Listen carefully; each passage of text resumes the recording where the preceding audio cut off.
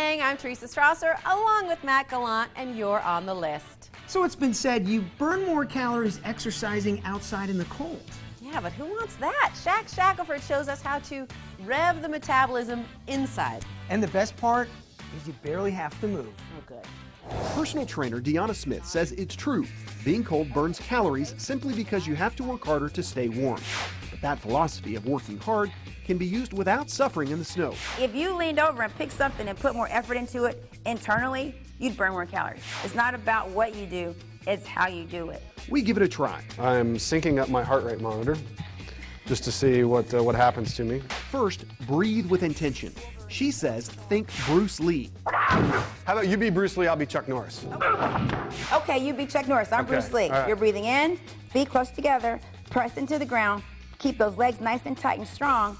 Breathe in, push this force away, breathe out. 97, 98, 101, 103, 104. Then, using that breathing technique, add these 3 exercises. Kettlebell swings, which can be used with a gallon of water, broomstick squats.